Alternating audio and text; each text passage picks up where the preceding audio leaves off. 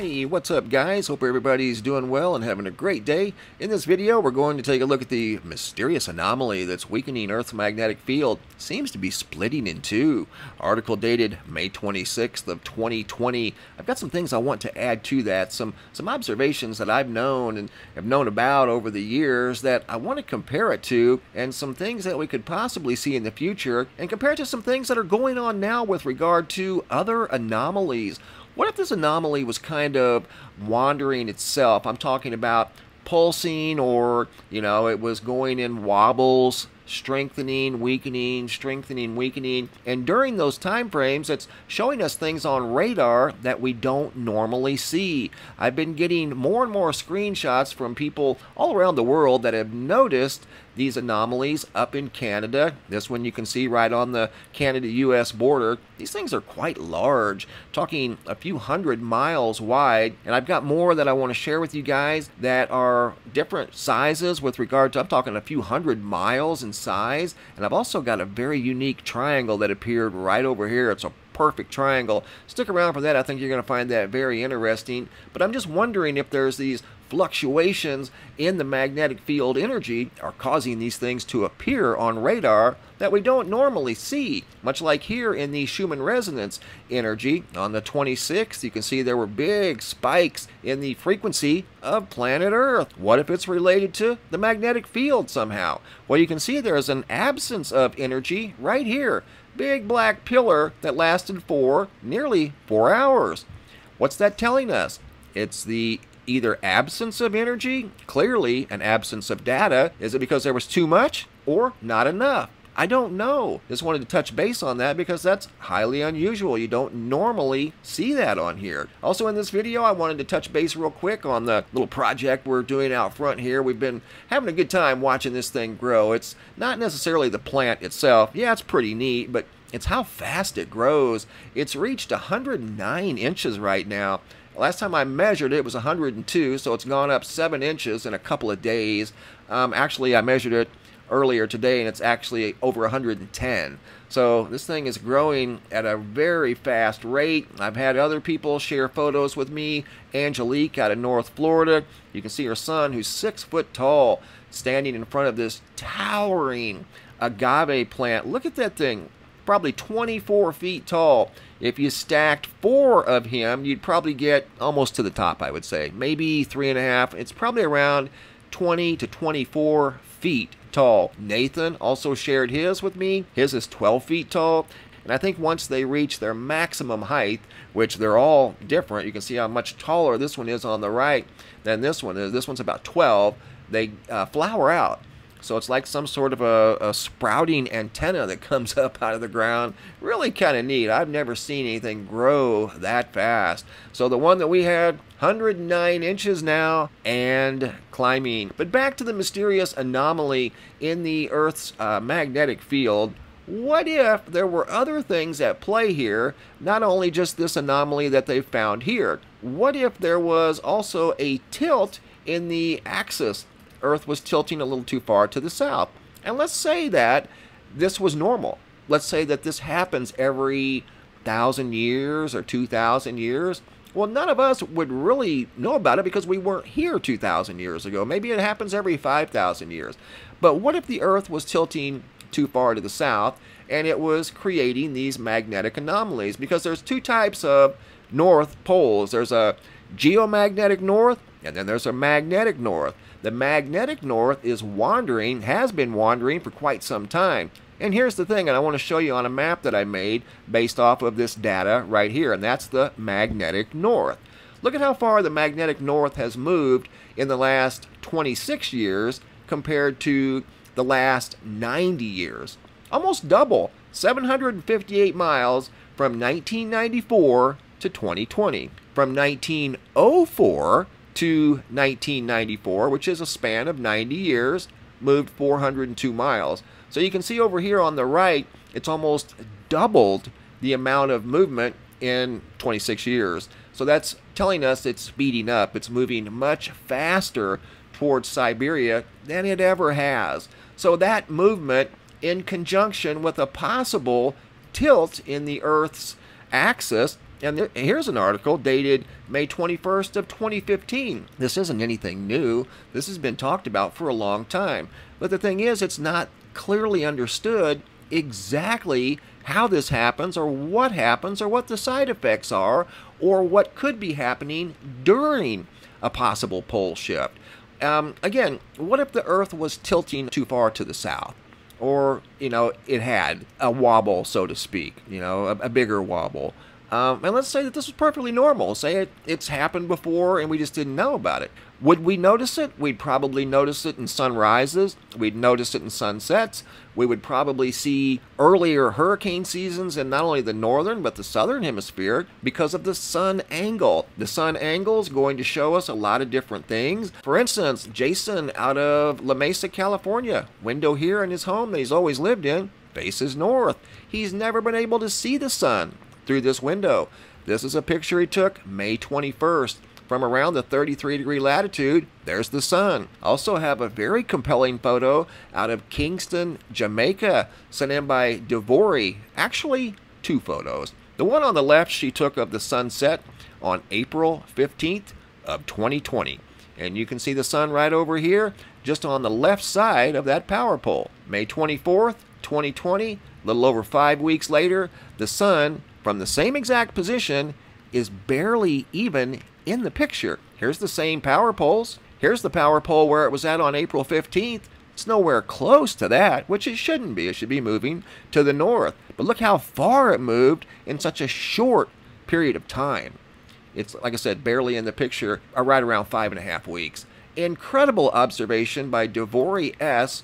out of Kingston, Jamaica. So that tells me that the Earth's tilt may have changed a little bit because our perception of the sunrise and sunset has changed. Earth tilts a little farther south, it's going to put the sunset further north.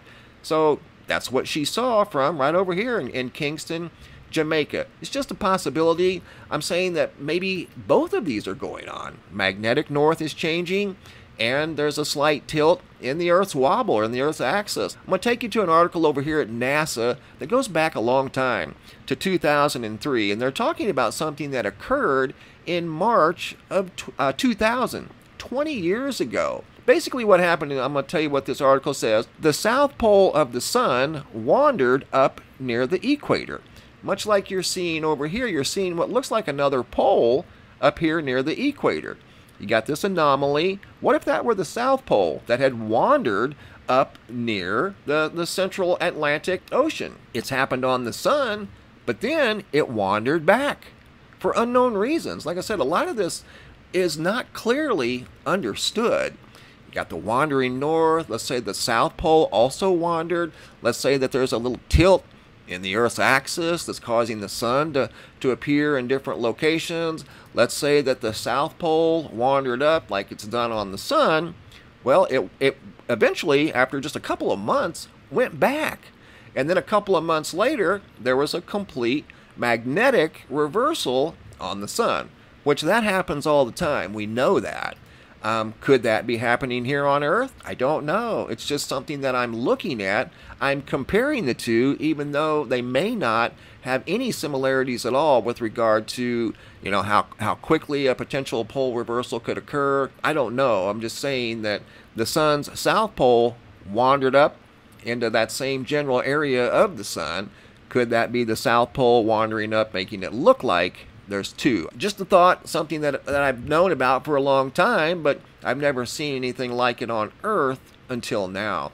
And we've seen a lot of anomalies on Earth with regard to temperature. We've seen some anomalies in the ecosystem. One thing that sticks out is these giant clovers that are showing up around the world. Here's one out of Germany sent in by Jody that's, again, as big as her hand, and we've seen 3 examples now. This is out of Germany. We've seen one out of South Africa. We've seen one from over here in the United States in northeast Georgia. These giant clovers, for whatever reason, they're huge, and they're normally not much bigger than a penny. So you got to ask yourself, what's causing that? Is it just a coincidence during these unusual times that we're seeing these mysterious anomalies in the Earth's magnetic field? Then we're also seeing things show up on radar that we don't normally see. What if these things were always there, and when the magnetic shields fluctuate in energy, that energy or absence thereof reveals things in the atmosphere that show up on radar that we don't normally see? Like that right there, if that were a Doppler sweep, that should be on there all the time. It either is or it isn't. Why would it just show up part of the time? And that thing is 333 miles wide. I measured it.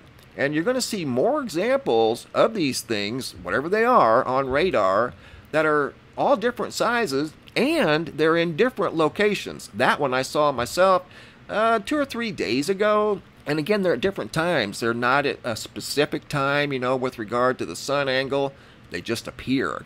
So it kind of implies to me that there's something else going on here. Bradley L. noticed a unique anomaly on here, slightly different location than the one I saw. This is farther north, and it too is a different size. It occurred at a different time. Mine was in the morning. This was more in the late afternoon. 275 miles, which is still huge, but 275 miles wide. Here's another look at it here, and I measured it from north to south, nearly a perfect circle, 275 miles.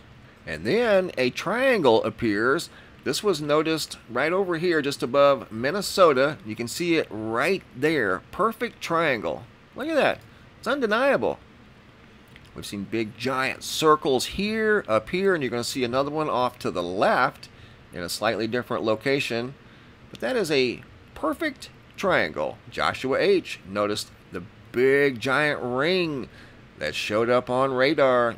And that one too was quite large, 355 miles wide. That was like one of the bigger ones out of the most recent ones that have been sent in. 355 miles wide. Stephen O.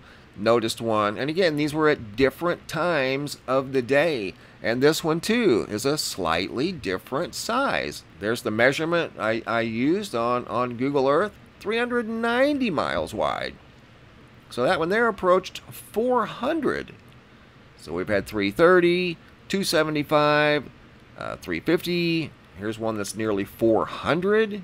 And they just kind of appear randomly. There's no pattern. And Doppler clearly has a pattern. That's what it is. It works in patterns and sequences. Here's one sent in by Ruth A. And this one's just above the Canadian-U.S. border. And this one was around, I think, 330 miles wide, if I'm not mistaken. Yeah, 333 basically, almost the same exact size as the one that I saw. Slightly different location, pretty close to the same area, but they're all kind of unique, and maybe it could be the software platforms that give them their different unique appeal or appearances. But here's something I saw just today. Have no idea what this is. Could be just some sort of a glitch. It's not round. It doesn't have any type of symmetrical geometry. It's some sort of a weird looking pattern that showed up right in here. Watch, you'll see it. Look at that. Isn't that weird? It's got the blue. It's got a color I've never seen before on radar. That brownish wine color right there. And then that anomaly there, that again, I've never seen anything quite like that on radar. I'm just simply sharing it with you guys because that's just another example of an anomaly that really it has no explanation. We've been seeing a lot of wild temperature swings across not only the United States but around the world. I know a couple of days ago, or maybe it was yesterday, up here in Vermont, northern Vermont, it was like 94 degrees. It's been 109. Today it's supposed to be 110 down here in the desert southwest, which isn't uncommon, but it's May. We don't normally see those types of temperatures in May. They're seeing 107, 106, 108 over here in California, which again, it's May. It's a little early, but we've been seeing a lot of wild temperature swings across the United States, and I'm using the United States as an example because I pay very close attention to the weather in the United States and the temperature, and I notice these wild temperature swings, and we've been seeing them for several months. And I'm not talking just a few degrees. I'm talking 30 degrees, from one week to another, from hot to cold, cold to hot. Many new records have been set this year, and we're not even halfway through the year. So could it be related to a possible pole shift or the beginning thereof? I think so, but we don't know exactly what to expect because we've never been through one. So the North Pole, especially the magnetic north, is wandering and it's gaining speed. So that's something that we just monitor and keep a close eye on. And once it gets going too fast, and I think you can kind of know, hey, the poles are getting ready to reverse because it has, like I said, picked up momentum exponentially just in the last 25 years, 26 years. It's almost doubled the amount of movement compared to the past 90. 402 miles compared to 740 or 58. So that's a very rapid increase in the movement of the magnetic north. Coming up in my next video, you're going to see a lot of unique lights in the sky. This is one of the many that I'm going to share with you. This was sent in by Wendy from over in Marina del Rey, California. Notice this light blazing through the sky. I've got this little video clip plus many other ones that I think you guys are going to really enjoy.